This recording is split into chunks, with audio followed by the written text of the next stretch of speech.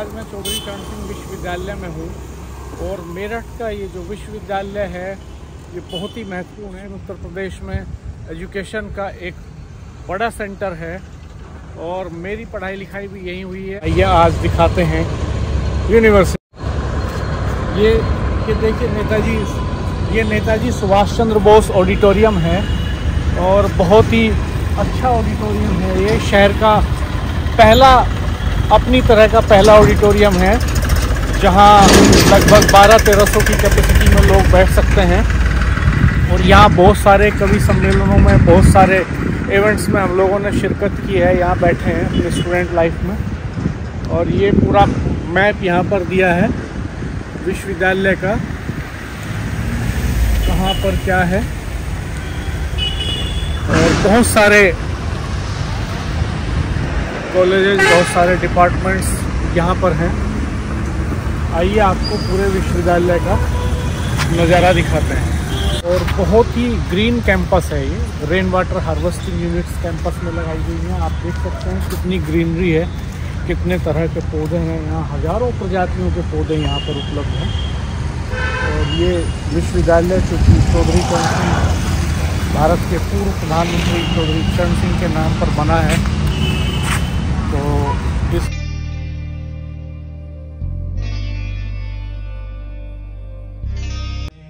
विश्वविद्यालय से हमारे लिए चीज़ें उपलब्ध कराई वो बहुत ही मतलब एक परंपरा थी। उस समय सीनियर जूनियर का जो मतलब एक अटैचमेंट था वो बहुत ज़्यादा था। राणा जी ने भी इस बात को कहा कि एक्चुअली में क्या होता है कि संस्थाएं तो आपको मिलेंगी बहुत सारी, जहाँ आप कार्य करें तो वहाँ भी आपको बहुत लोग मिलेंगे, लेकिन एक अटैचमेंट होता है। एक आप किसी से जुड़ते हैं सीनियर से, जूनियर से, और उनको प्रेरणा देते हैं, उनसे प्रेरणा लेते हैं। तो ये जो प्रक्रिया है, ये जो सीखने की प्रक्रिया है, मुझे लगता है निरंतर।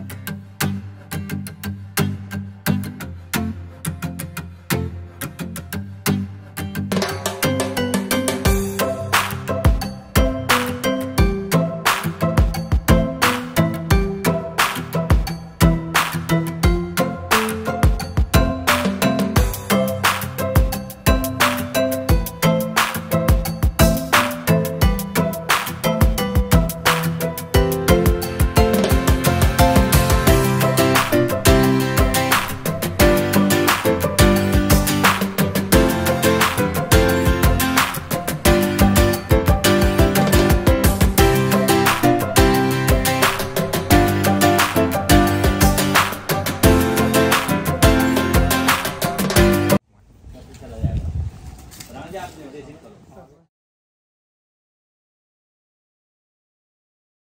ये कब कब पाठ्यक्रम शुरू हुए, ये सही किया ना पहले?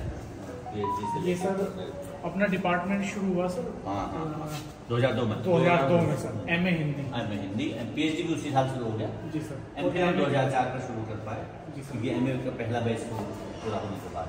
एमए व्यावसायिक हिंदी भी 2002 में शुरू हो गया था। ऑनर्स 2019 में और बीए 2021 में। तो ये कोर्सेज का है।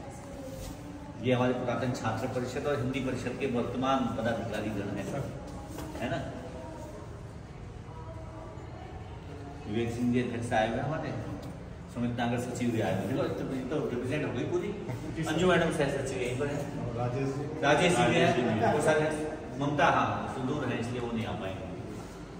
ये आप लोगों ने जो गतिविधियां शुरू की थी उसका भी हम लोगों ने एक पेज बनाया। जी सर, पुरातन छात्र परिषद ने जो कार्यक्रम किए थे उनमें से कुछ गतिविधियां इसमें हैं, कुछ चित्र भी हैं इसके। जी सर।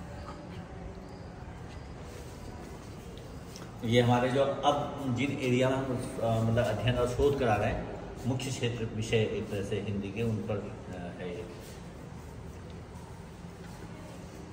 इस तरफ मीडिया में हिंदी पर ये समाचार पत्रों में जो चीज़ें कुछ कुछ आई होंगी, इसमें मेरे ख्याल से अलग अलग समय के जो समाचार हैं कार्यक्रमों के, कुछ ऑनलाइन उनके भी सत्र के समाचार हैं। सर आप कितने उसमें हिस्सा ले चुके हैं अब तक हिंदी सम्मेलन में? पाँच। हाँ, न्यूयॉर्क से, फिर जोहान्सबर्ग, भोपाल, फिर मॉरिशस और अभी फिजी। ये आपके साथ हम लोगों ने किया था उड़ान कार्यक्रम। इसका मैं ओरिजिनल अखबार ढूंढ रहा हूँ, अभी भी आपको देना पड़ेगा। सर मिल जाएगा। हाँ हाँ, तो वो ओरिजिनल पेज होना अच्छा है। वैसे हमारे पास उसका वो है ई पेज है, लेकिन लगा नहीं पाया। ओरिजिनल पेज हमारा फट गया, खराब हो गया, तो अखबार सुरक्षित करना है फिर से। एक बहुत अच्छी कविता है जो लीलाधर जगुड़ी पद्मश्री है, उन्होंने कथादेश पत्रिका जो हमारे महत्वपूर्ण पत्रिका हिंदी की, उसमें जुलाई 2008 में छपी थी। तो उसमें हिंदी विभाग का जिक्र है, मतलब पूरी कविता हिंदी विभाग का है और इसमें सौभाग्य से मेरा नाम भी है। हाँ इधर आते हैं फिर ऐसे, फिर वापस ऐसे चले जाएंगे। ये हमारी पांडुलिपियों का एक वो है, जिस पांडुलिपियों पर जो विभाग काम कर रहा है। ये उन संस्थाओं के नाम हैं जिनसे मिलकर हिंदी विभाग ने कुछ परियोजनाएं की, शोध कार्य किए, सेमिनार किए। तो इसमें राष्ट्रीय स्तर पर जितनी महत्वपूर्ण संस्थाएं हैं, साहित्य अकेडमी, केंद्रीय निदेशालय, वैज्ञानिक तकनीकी शब्दावली आयोग, केंद्रीय हिंदी प्रशिक्षण संस्थान, भारतीय सांस्कृतिक संबंध परिषद, भारतीय सामाजिक विज्ञान अनुसंधान परिषद, राष्ट्रीय पांडुलिपि मिशन, केंद्रीय हिंदी संस्थान, आगरा संस्कृति विभाग उत्तर प्रदेश भाषा संस्थान, उत्तराखंड भाषा संस्थान, दूरदर्शन, रेडियो, सबका जिक्र है। तो ये हमारे यहाँ के शिक्षकों और शोधार्थियों के शोध कार्य का विवरण है। अलग अलग विवरण है इसमें, कितने पीएचडी हो गए, कितने एमफिल हो गए, ये जिक्र भी है। गोष्ठियाँ संगोष्ठियाँ कि अभी यूजीसी नेट में कितने बच्चे निकले, शोध कार्य कैसा चल रहा है, सब पर विवरण है। ये मंथन पत्रिका है, तो ये विशेषांक अलग अलग समय पर निकल गए, अभी कुछ अंक बचे हैं तो जो आगे आने हैं। ये हमारे दो इसमें समन्वय नीति के अंक भी हम लोगों ने डाल दिए कि क्योंकि ये 17 से 22 के टाइम की ही छपी हुई है, तो टारगेट था कि 17 से 22 की हर चीज़ दिखाई जाए। ये संगोष्ठियाँ कार्यशालाएँ हैं जो इस दौरान हुए खासतौर से, लेकिन इसमें पुराने भी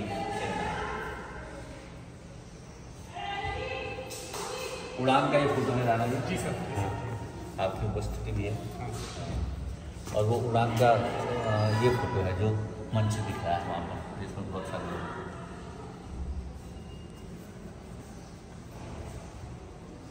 ये सांस्कृतिक आयोजन के कार्यक्रम मेरे ख्याल से इसमें पुरातन छात्र वाले जो ये पुरातन छात्र दिवस पर भी कार्यक्रम हुआ था। ये विवेक जी और बाकी लोग नाच रहे हैं। पुरातन छात्र जो आप लोग यहाँ उपस्थित हैं उनके चित्र होने चाहिए। हाँ मांगे गए थे सबसे, कुछ लोगों के फोटो नहीं मिले होंगे तो रह भी गए होंगे, लेकिन हाँ कुछ लोग रह भी गए होंगे क्योंकि सूची हमारे पास लंबी थी, लेकिन जहाँ तक आ पाया तो हमने कहा एक बना दो, एक बोर्ड हमेशा के लिए रहेगा अगले वर्षों के लिए। ये वो सेमिनार हैं जो पिछले 1-1.5 साल में हुए हैं। ये सब सेमिनार और ऑनलाइन गोष्ठी उस तरह के हैं। एक आध इसमें 2023, 23, 21, 20, 22, 21 के ज़्यादातर ये कार्यक्रम। आइए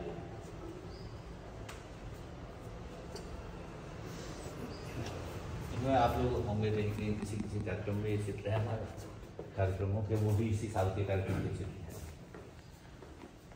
ये उद्घाटन हमारे विश्वविद्यालय विभाग का इस तरह का रामनिवास मिर्जा जी से वो बनाया ये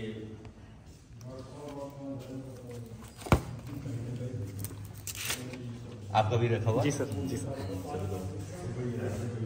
ताकि हम लोगों के पुराने शोध कार्य दिखा दें उनको। ये भी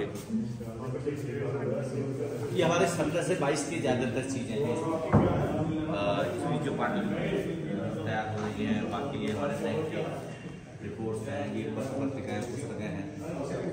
वो 17 से 19 के बीच में PhD और MPhil दीपा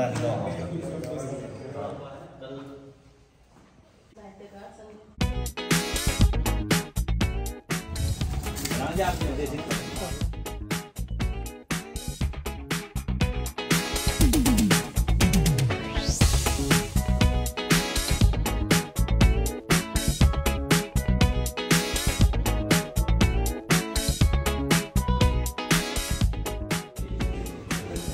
ये पत्रिकाएं हैं जो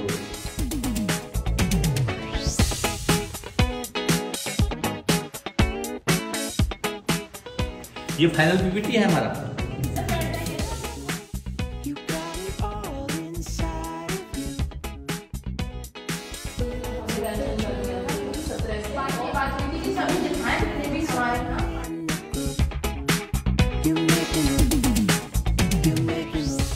बहुत ही अच्छी फोटो है।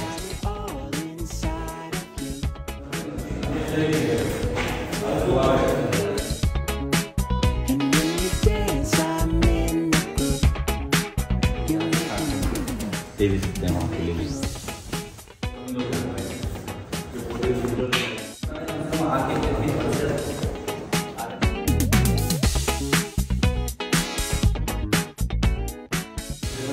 एक वो सर वो वाला था